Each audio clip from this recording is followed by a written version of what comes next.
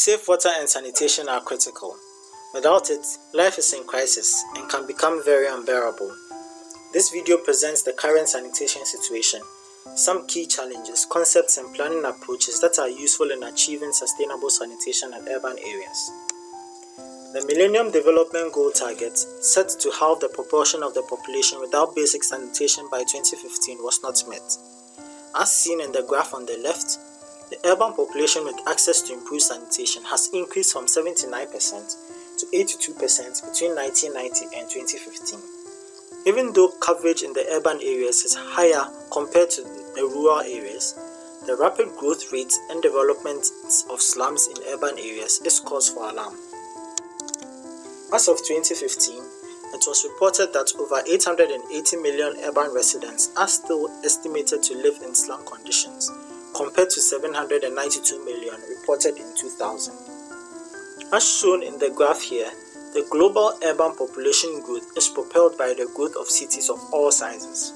It is projected that the world's urban population would have increased from the current 54% to 66% by 2050. These projections show that the world's population would add another 2.5 billion people to urban populations by 2050. The Sustainable Development Goals, particularly the 6th goal, set a very ambitious target to achieve access to adequate and equitable sanitation for all and eliminate open defecation by 2030. In achieving these set targets, it is important to consider sustainability of interventions and developments. The 11th Sustainable Development Goal, which seeks to make cities and human settlements inclusive, safe, resilient, and sustainable, factors in this consideration of ensuring sustainability. There are a number of challenges to be considered in achieving sustainable sanitation. First challenge to be considered is the diversity of urban settlements. Urban cities are heterogeneous, especially in developing countries.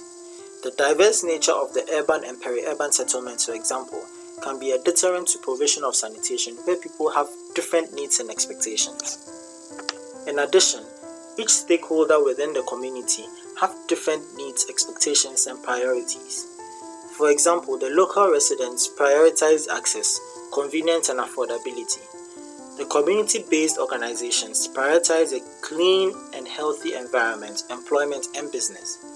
The city authorities prioritize good governance and civic pride.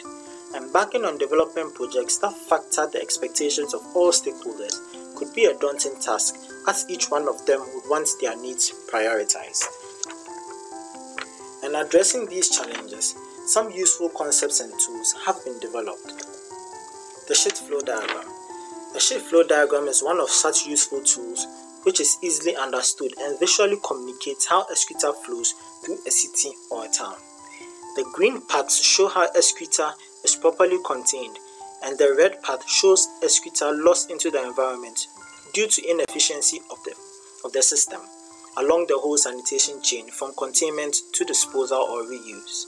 In this example, it shows that only 21% of excreta from sewers and 10% of excreta from on-site facilities are properly treated and disposed of in the city of Dakar. Urban sanitation has many aspects, ranging from technical to social and institutional. Over the past years, provision of urban sanitation has been focused more on infrastructure development.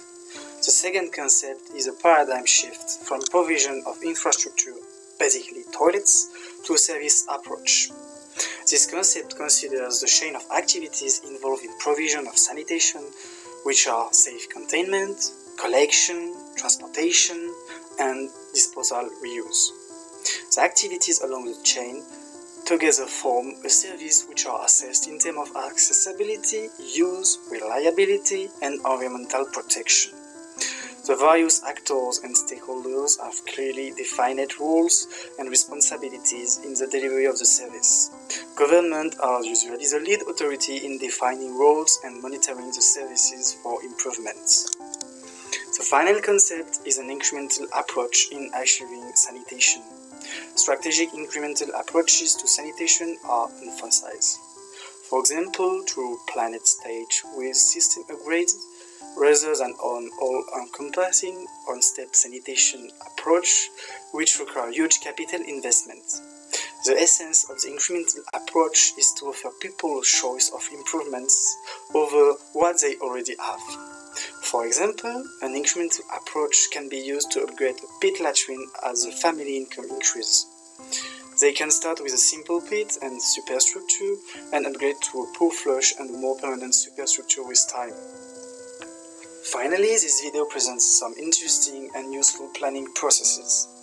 The first process is Sanitation 21, which is an important component of the Global Sanitation Toolkit and presents a framework based on international best practices. This framework was initially developed in 2006 as a tool to help city stakeholders develop appropriate and affordable solutions to sanitation problems. It helps to identify where investments are required, secure the necessary finance for implementation, and enable cost recovery for long-term sustainability of sanitation services. The framework is structured in 5 main stages as shown here. The second planning approach is a community-led urban environmental sanitation, popularly called CLUS. This planning approach builds on a framework which balances the need of people with those of the environment to support humanity and a healthy life.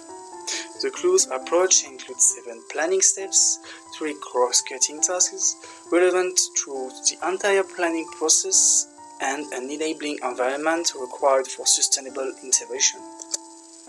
These 2 planning processes have different focuses and are applicable in different contexts depending on the situation. The Sanitation 21 focuses on economic and technical aspects for planners and experts with institutional mapping.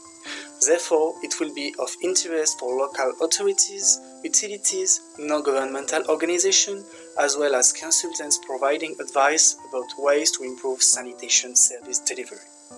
The CLUS, on the other hand, focuses on user involvement, motivation, and environmental aspects for everybody who wants to participate. The CLUS is geared towards the community level and are meant to complement citywide planning approaches like the Sanitation 21 planning framework.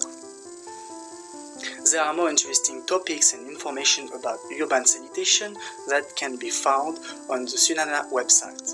Visit www.susana.org for more interesting reads and join in the discussion on the SuSanA forum at forum.susana.org.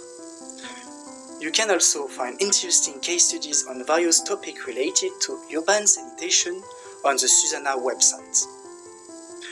For more information on urban sanitation and useful planning tools, read the following, which can be found under Working Group 6 on the SuSanA website.